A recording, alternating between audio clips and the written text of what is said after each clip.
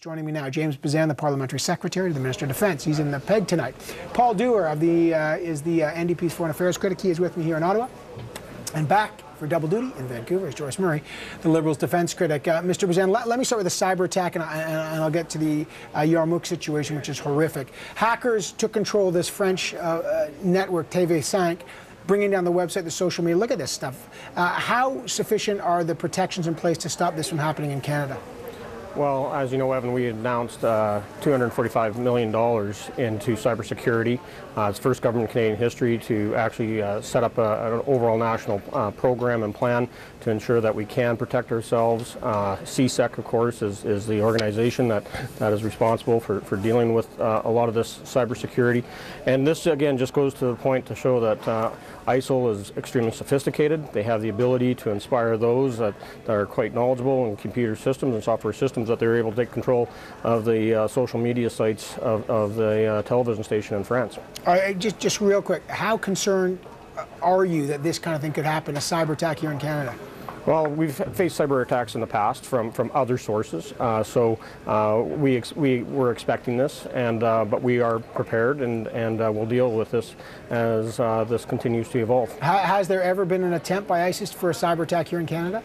I couldn't speak to that as fact, but I know that we are concerned because of what they've been able to do already through social media, what they've done in their sophistication, in their technology, and the way they've been promoting their message. So it's not at all a surprise to us that they've been able to hack into a television station in France. This is a massive cyber attack. What message does it send for you about the sophistication of this ISIS group, or a group associated with ISIS, Mr. Dewar? Well, we're seeing this with ISIS, but we're seeing that generally speaking with other groups.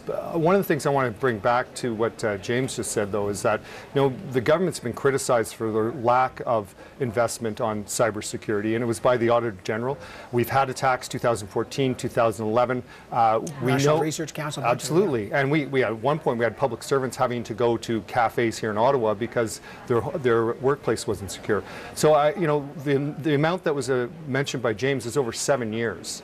What we need to do is get hold of this right now, and it's not just about CSEC. CSEC has a certain job to intercept and to look at the noise, if the traffic that's going on amongst those who are involved or threats of terrorists. What we're talking about here is the actual protection of our assets here. So it's a bit of a different equation. I think we need to do a lot more, and it's a wake-up call for everyone. Yeah, I think it's $240 million, and the Auditor General had said they need more quicker on that. Joyce Murray, what's your take on the message this sends about the sophistication of ISIS and the vulnerability of Canada? It's a wake-up call. I mean, we've been being alerted for a number of years that cyber attack and cyber warfare is the emerging major concern that countries, not just Canada, but the United States and others, are really not prepared for properly and don't have a holistic strategy in which academics and the business community and our security agencies like CSE and governments and provincial governments are working together and mapping out a set of things that need to be done to secure our networks and secure our infrastructure in our country. So I think this is a reminder that it's time to really take this seriously and do a thoughtful, integrated approach to cyber defense of Canada. Now as Canadian jets for the first time bomb inside Syria, ISIS targets, ISIS has now seized this Palestinian refugee camp. It's near Damascus. It's called Yarmouk. Now, let me just give you the background. There are tens of thousands of people are living now it is absolute squalor there. People are literally starving to death. The security situation is tenuous, to say the least. And the camp is sort of protected by the UN refugee agency. It's called UNRWA. But Canada recently cut funding to UNRWA, the agency tasked with protecting the Palestinian refugees. Earlier today, I spoke with Christopher Gunnis. He's the head of the United Nations Relief and Works Agency for Palestinian refugees in the Near East. He was in Jerusalem. Let me show you what he had to say to me about the situation in Canada. Your organization is facing a massive cash crisis, obviously a crunch.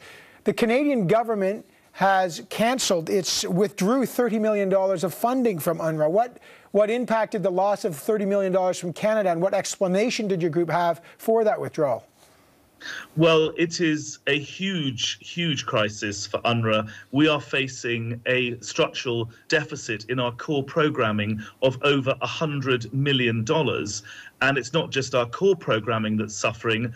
Our emergency programming is suffering inordinately. So, for example, in Syria, even before this appalling crisis in Yarmouk, we were having to scale back on our cash assistance because so many of our installations have been so badly destroyed and damaged by the conflict. It's mainly cash that we hand out. Now, last year, we had so little funds, we were reduced to handing out 60 cents per refugee per day. Now, imagine what it's like living on 60 cents a day. And that is a direct result of the financial crisis that UNRWA is being put through. Why did Canada withdraw that $30 million? What explanation did they give you? Well, we didn't really get an explanation. We just found out one day that the check hadn't arrived. But if you look at the Canadian CEDA's website, the Development Fund in Canada, for why they want to give aid, UNRWA really fits the bill. It's about food security, it's about hope and about development for the next generation. And that really is what UNRWA is about. We educate 500,000 children in the Arab states and territories around Israel. We bring primary health care. And as you can see from the work that we're doing in Yarmouk, we are bringing desperately needed emergency services to some of the most embattled and disadvantaged communities in the Middle East. What a great shame that Canada chose to cut funding for all of that. James Bezan, can you tell us, given the situation there, why did Canada cut that $30 million from UNRWA? Well, first of all, we've got to remember, we haven't funded UNRWA since 2012, and core funding we haven't provided since 2009. The last funding we did in 2012 was an emergency food situation. And I should mention that, you know, we have other partners that we work with, including the World Food Program. We're the third largest donor. So there's more organizations than just UNRWA. And so we work with a number of partners that we can feel comfortable that they are getting the resources where they're supposed to be. And, you know, we have, as been mentioned before, we are one of the largest donors in the region, over $700 million in Syria and Iraq. We have provided food to over 4 million Syrians, 16 million with clean drinking water.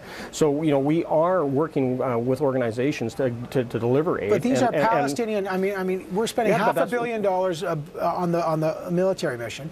Here's Palestinian refugees. Canada used to fund them, and I know the funding stopped in 2012, but they don't have an explanation for it. Now they're at the mercy of ISIS in there, and we understand even barrel bombs, these horrific bombs from the Assad regime. These are Palestinian refugees. The UN is in there. They want some money. Why not?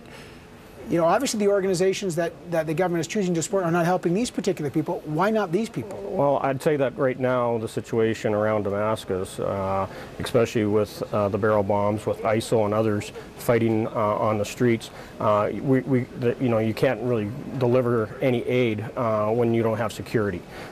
So we're going to continue as we just did. But look at as we just did. We have to make sure we degrade ISIL and its capabilities. They're taking more territory in Syria. That's one of the reasons why Parliament decided to extend the mission, expand the mission into Syria. And so the bombings that happened yesterday helped degrade the overall capabilities of ISIL and the major garrison that they have. To jump in. Well, James is, you know, I guess he's displaying how wrong-headed this government is when it comes to dealing with the situation there. Look, first of all, he hasn't explained why we defunded UNRWA. I'll tell you why. Because the Palestinians actually went forward and put an application to become observers of the UN. And this was a punishment. Well, then why did you? Why don't you provide us the explanation why you defunded UNRWA? So, well, let's find out. Core funding stopped in 2009, then full funding stopped in 2012. Why did it stop?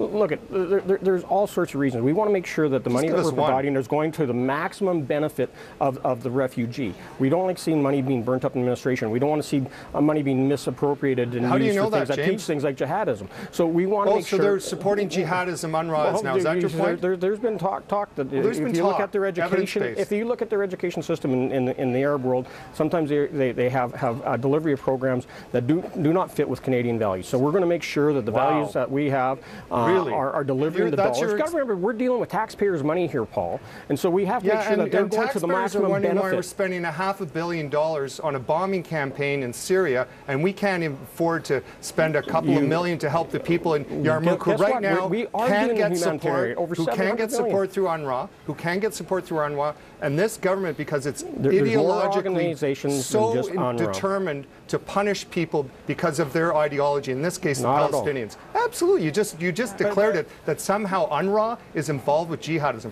James, give your head a shake. What I'm saying is, if you look at the education system that they have, I didn't. I know, but there's a number of different reasons why different organizations are defunded, and sometimes it's because James, they don't have the principles that you want. You don't know what you're talking about is the problem. UNRWA is on. Now you're yesterday I talked to someone yesterday I talked to who had been on the ground in Yarmouk was telling me that the only plan right now to get food and support is through UNRWA, and the problem is that people aren't stepping up. No, there's why can we fund a bombing campaign, but we can't fund people who are in desperate need right now? No, you're not. Canadians understand that you can't have security with there is ability to help people, and they're not getting it, and you turn your back on them while people disgraceful. Let me bring in Joyce Murray. There has been, by the way, controversy in the past about UNRWA. In fact, in 2009, it was different. Hamas was protesting UNRWA because they were teaching a course about the Holocaust. UNRWA. And in fact, it was Hamas that was protesting, and it was UNRWA that was defending. So there has been controversy in a different way on that particular case. Joyce Murray, what's your view on that? Okay, well, a couple of points I want to make, Evan. One is this really is more of a reminder that everything that this government does under Prime Minister Stephen Harper is political, and it's about votes from certain groups. Secondly, they've reduced the funding for foreign aid substantially from 0.35% of GDP when they came into power down to 0.27% in order to be able to fund, tax breaks for wealthy families. They've cut things that they shouldn't. And thirdly, we've been saying, as the government move forward to deepen this war, to expand it into Syria, we've been saying that there are real risks with a huge number of refugees in places like Lebanon and Jordan, in the refugee camps. It's real risk of destabilizing the region further. And this is a prime example. Here we have a camp where people don't have enough money for a meal a day, and of course they are going to be open to some other group that is potentially providing them with the things their family need to survive and live.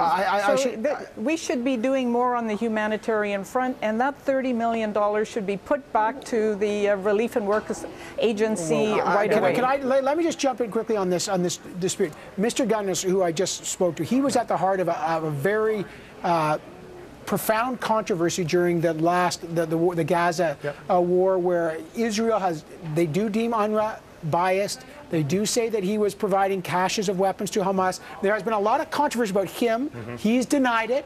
But they have been, there's a huge source of controversy about that organization, and governments can choose to support it or not. What's your take on that? Well, I go by evidence. Look, Evan, I mean, there's controversy with, what happened this past summer in Gaza. Absolutely, there's controversy. And right now, Gaza is still broken, and I don't see people rushing to help to fix it. Around UNRWA. I know. I'm just saying there was controversy. But with regards to what we're talking about right now, is UNRWA is the game in town with Yarmouk to help people. And this government has denied to fund UNRWA in the past, and they're continuing down that path, and it's having an effect on people. And the people who are at the receiving end of that aid aren't going to get it. We could be helping out, and we're not. That's the bottom line. But to hear Mr. Bezan talk about and throw allegations around things he's heard or they might be doing, the fact is the work they're doing is helping people on the ground who are in peril. And at the same time, we're instead putting our eggs in the basket of a bombing campaign. There have been lots of controversy. But last word to you, Mr. Bezan, real quick. So just to drive home the message, though, that about humanitarian crisis and making sure we're there. This year, we just finished spending the most money in Canadian history on humanitarian aid, and the budget went up 62% this year at the close of this fiscal season. So we are putting the money out there. Canadian taxpayers have been extremely generous and will continue to support the crisis in everywhere we can. And Paul just made another great example of why UNRWA is controversial over the school in Gaza and the cache of weapons that were found there. I didn't mention that, but anyhow, well, I have no idea what you're talking about, James. What are you talking about? All right. Listen. No, I'm serious. I have no idea what you're. You guys were just talking about it. All right. No, I'm saying that Never there's mind. problems that they need to be rebuilding in Gaza, and that should be Hang helped with. on. And you guys aren't. Listen, we're going to have this. By the way, the tragedy here is whatever side we're on. This situation in Yarmouk is going to continue. Yeah. We're going to continue to follow it closely, and we'll have our MPs on to continue this very important debate. James Bezan, Paul Dewar, Joyce Murray. Always good to have the three of you on. Thanks so much. Thank you. Thank you.